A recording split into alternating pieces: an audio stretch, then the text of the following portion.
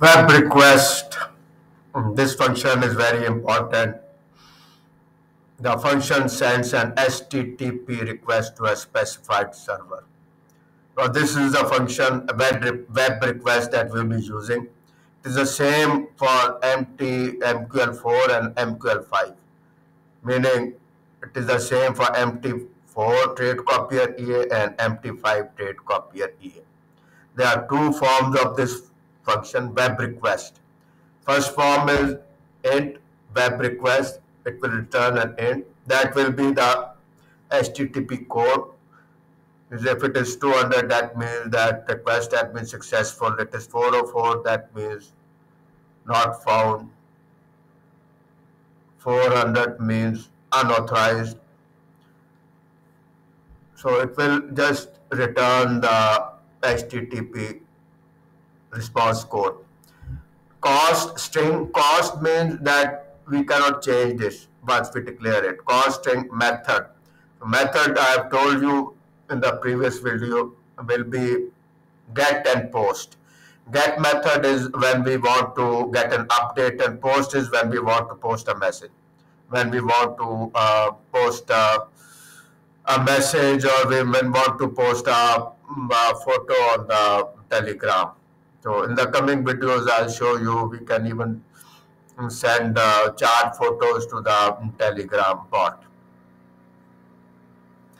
Cost string URL. This is the URL. This will be the URL of the Telegram API. API.telegram. Cost string cookie.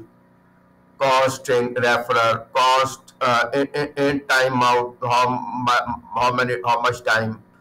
So after that it should disconnect. So cost car data. This ampersand means that by reference. When we call a function, the function creates its own variables between the curly braces. I have explained to you in the previous videos. So whatever happens between the function curly braces, it gets destroyed once the function returns the call. So it doesn't affect the other program in any way.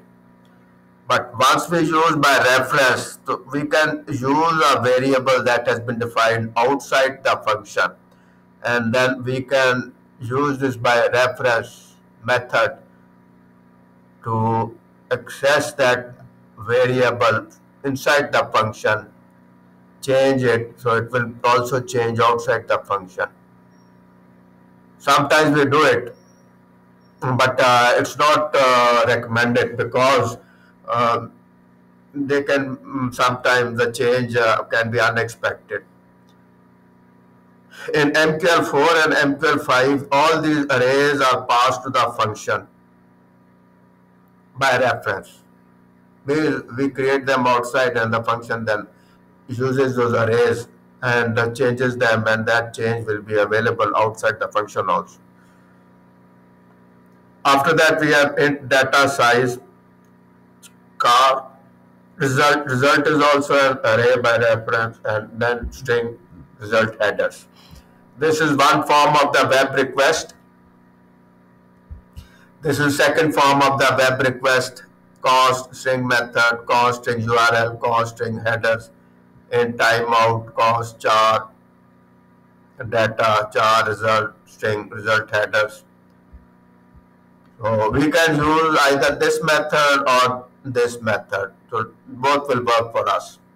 And this is the explanation. HTTP method, URL, request address of type key value separated by line break. Line break is always /r/n. /n is the new line, and /r is return carriage. Cookie value of the referrer, header of the HTTP request, timeout in milliseconds, data array of the HTTP message body, size of the data array, an array containing server response data, server response header, server response code, or -1 forever. So if the value is -1, that means there was an error and no communication was possible. Now these are two examples that are given in that MQL4 reference. So string cookies, null, headers, car, post, result. So we'll declare this post and result. Then we'll use them in this function web request, string Google's URL. So we are trying to access https google.com finance, reset last error. Timeout is 5 seconds. REST web request, we use get method, Google URL, cookie, null, timeout, post, 0, result, headers, print. So if the result is -1, error in web request, error code.